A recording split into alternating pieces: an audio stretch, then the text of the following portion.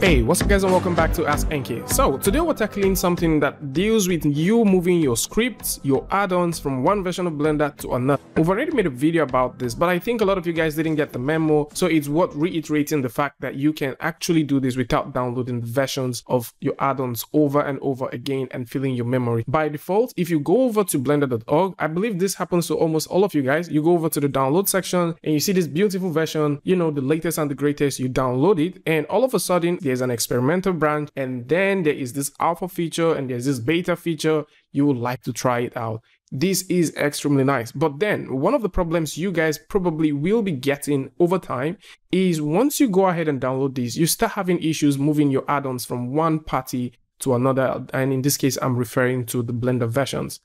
This is not a problem. One thing to always keep in mind whenever you're moving your add-ons or whenever you're trying to test an add-on for either of these is to make sure that if you go over to, whichever add-ons you're trying to get. So in this case, if we're looking at BOTANIQ, for example, so if you go over to the add-ons that you want to use, most of the times they do specify what version of the software that these add-ons are supported on. So in this case, we're looking at the BOTANIQ add-on, which is supported for Blender 2.83 all the way to 2.93. And the same thing happens for, practically almost every other kind of add-ons right there. Random Flow, for example, if you go ahead and check it out, you'd also notice that this is specifically supported for 2.93. So it's worth knowing that if you would like to move your add-ons from one version of Blender to another version of Blender, it makes sense to know what version of Blender that these actually support. With this here, we're going to go ahead and check out how you can actually move it and see where your add-ons are saved, so you don't need to download these all the time. Because that is one of the questions you guys have. I constantly download my Blender add-ons all the time when I'm downloading a new version of Blender,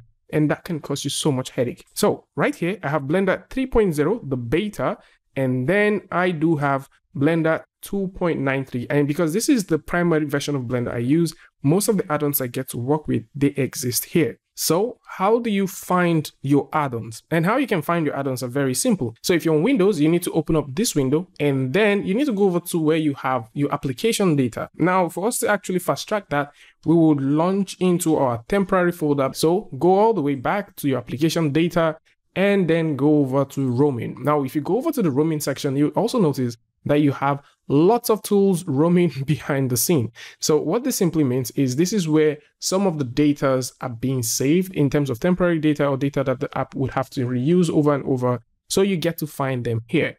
So right now, you notice we have Blender Foundation, and if we double click in there, all the versions of Blender that I have on this PC and I've actually tested on this PC, you would find them here. So if I go over to the Blender right now, you see we have 2.8, 2.81, 2.82, all the way to 3.0.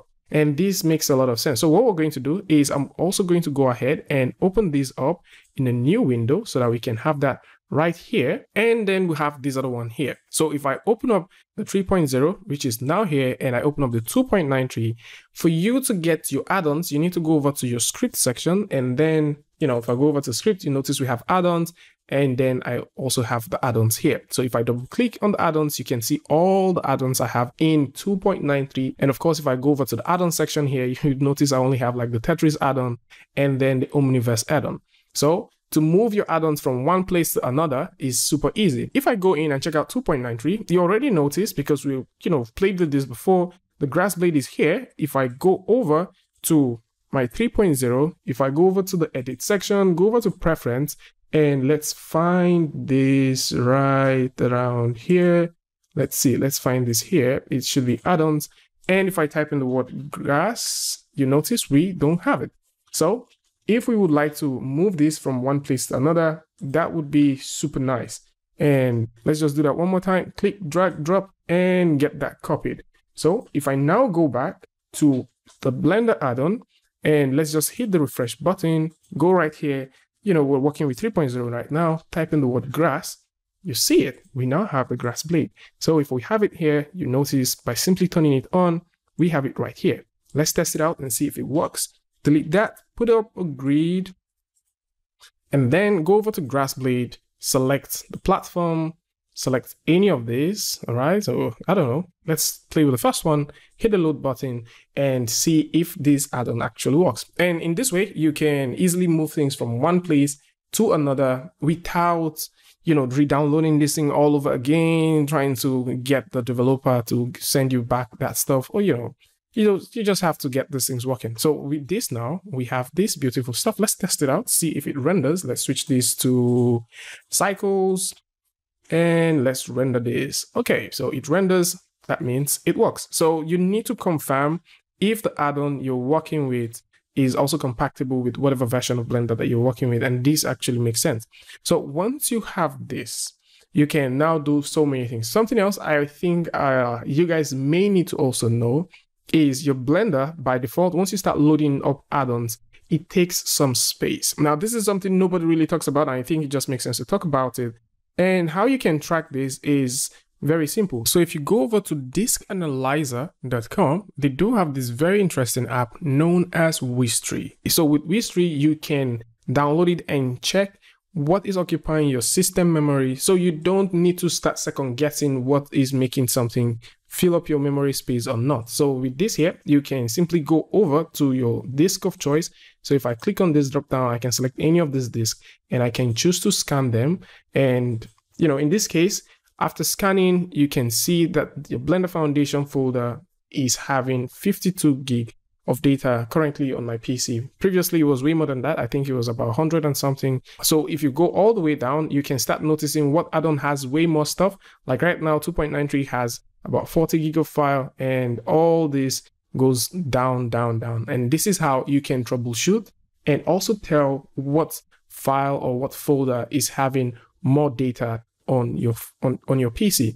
So this just makes sense. And for anyone who likes to come through, check it out. Of course, this is for free, so you can download this one and you can use it to analyze your disk and play with it. Something else which I would strongly suggest is if you have a couple of add-ons, okay?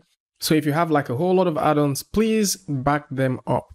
Back them up on some hard drive or something. That would definitely come in handy. So in case your system crashes, you don't need to go ahead and start re-downloading these things all over and all over again. You can just simply plug and play and get these things up and running. So this is more like it. Always confirm with the add-on creators what version of Blender that these add-ons support. Right now, no one is talking about 3.0, probably because it isn't out. And yes, there's going to be a couple of fixes just to accommodate for 3.0. But always confirm before you move your add-on from one version of Blender to another.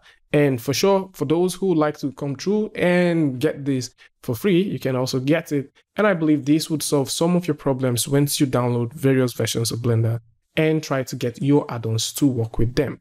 So tell me what you guys think about this one in the comment section. And of course, if you like this video or you learned something from this, you can go ahead and give a like and don't forget to share with a friend. And until I see you guys in the next one, peace.